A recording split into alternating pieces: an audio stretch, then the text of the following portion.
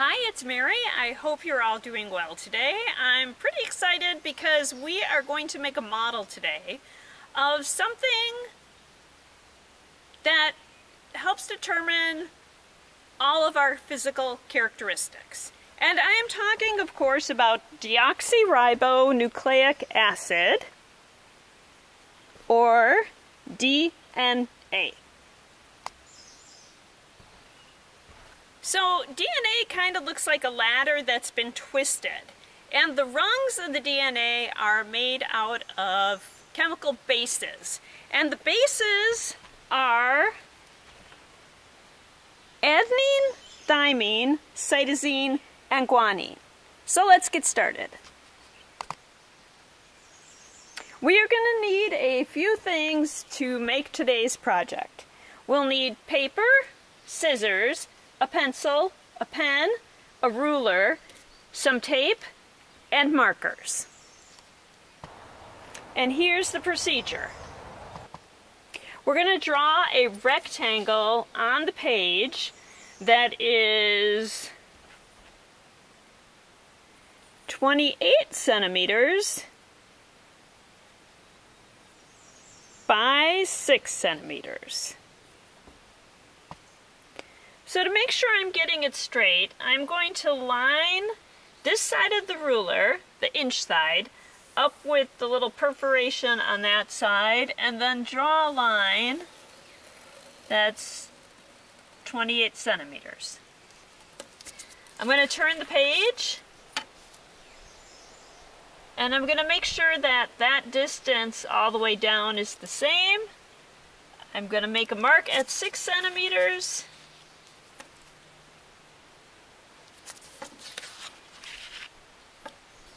I'm going to put that edge at 0, make another mark at 6 centimeters.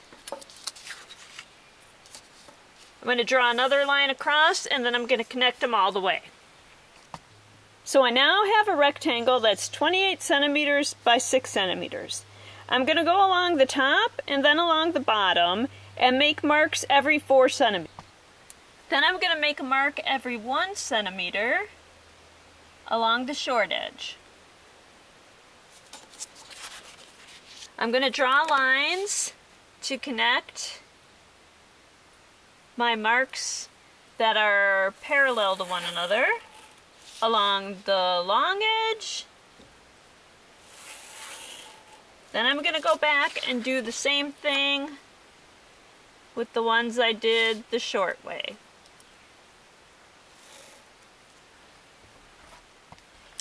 So what we have now is a large rectangle that's 28 by 6 centimeters that contains 42 smaller rectangles inside.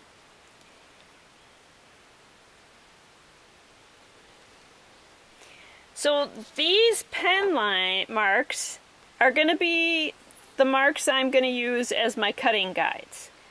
But I need to divide each of these in half, so I'm going to make a mark every 2 centimeters on both of the long edges and connect those, but I'm going to do that with pencil.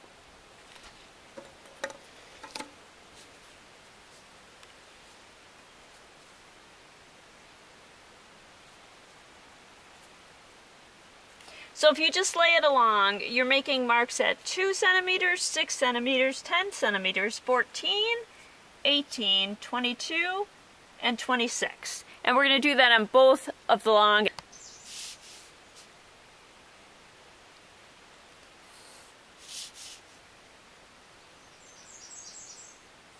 So the pen marks are going to be a cutting and coloring in guide. And the pencil marks are just going to be a coloring in guide. So if you remember, our 4 bases in the DNA molecule were adenine, thymine, guanine, and cytosine. Adenine, so you can decide what colors you want to represent each of these bases. I'm going to go with pink for adenine, blue for thymine, yellow for cytosine, and green for guanine. Now, the really cool thing about DNA, and part of what makes it work so well, is that the adenine will only pair with the thymine, and the guanine only pairs with cytosine. So if I choose to color in this top one pink,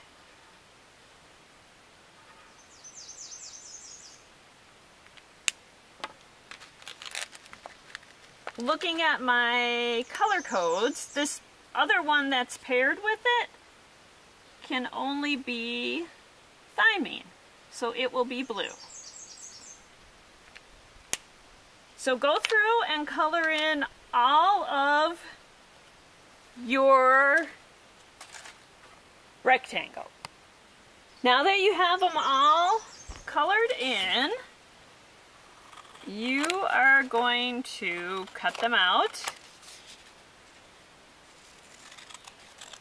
And this is where I use the pen marks as my cutting guide. So I'm only going to cut along the pen marks, not along the pencil marks. The pencil marks were just to denote where each base pair was, so that I knew to color the matching pair to that point. Now if you wanted to, instead of leaving the box, the 42 rectangles all together, you could cut them separate and then color them in. That is your choice completely. So after I cut them all out, I just put them into two piles. The cytosine and guanine pairs are in this pile. The adenine and thymine pairs are in this pile. Now we want to measure the tape into 60 centimeter strips. So there's 30.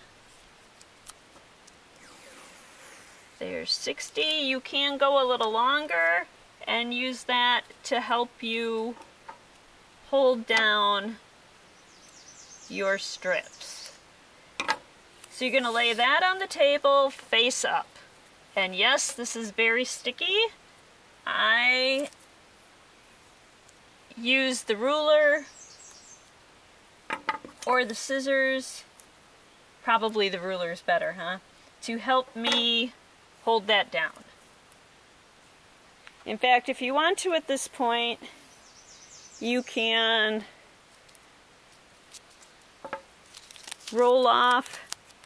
unroll a bit of the tape and use that to help you stick that side down. So what we're going to do here is this is going to be the latter part of the DNA molecule. These are going to be the rungs. So if you want to put one down already, just to get a gauge on how far apart to set your tape, you can do that. So that's 30. That's 60, and again, I'm going a little larger.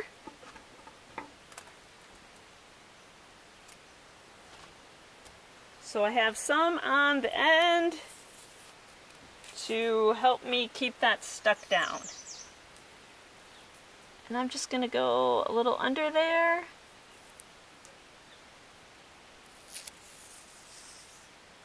So that it stays stuck down. Alright, so here's the fun part. You get to stick all of your bases onto the latter part of your molecule, your DNA model.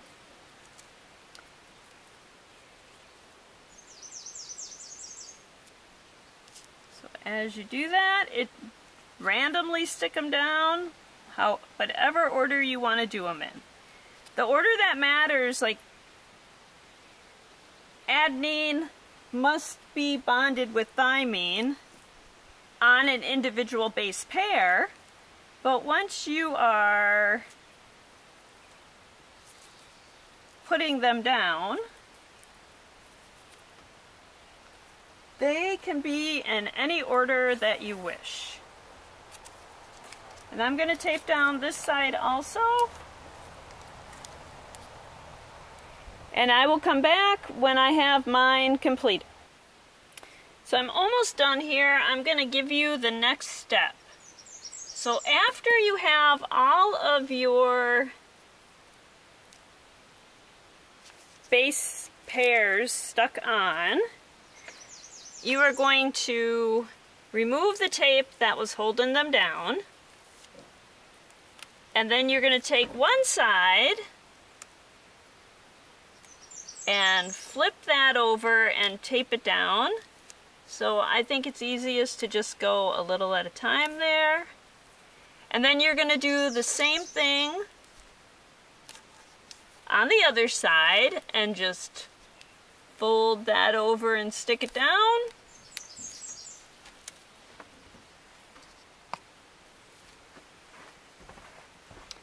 And you're going to finish with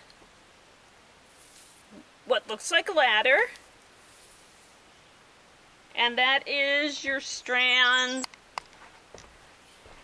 That is your double-stranded molecule. So that's your double-stranded DNA molecule. But if you remember, we said there was a twist in it. So this just looks like a ladder. A DNA molecule actually is what's called a double helix. So its form is twisted like that. So that is what a DNA molecule looks like. It's a twisted ladder, basically. So your DNA is contained in each of your cells. If your DNA is going to replicate, this is the cool part about the adenine only being able to bond with the thymine and the cytosine only being able to bond with the guanine. Because what it will do is unzip. So where you have the base pairs, it's going to come apart, and the opposite of that base pair is going to come in and match with that. So where you have the thymine, an adenine will match with it. And where you have the cytosine, a guanine will match with it. Or where you have the guanine, a cytosine will match with it. So you only need 1/2 of your DNA molecule for your DNA to be able to replicate. So DNA holds all of your physical traits and your characteristics, your physical characteristics. And now you know a little bit more about the shape of the molecule and the bases that form it. Next time we'll have another fun activity, and I hope that you will join us. So DNA is something that geneticists look at a lot. And if you are interested in DNA and how traits are carried on from one person to the next, then looking into genetics is probably something that you'll want to do, and I hope you'll take some time to investigate that. Thanks so much for joining me today, and I will see you again next time.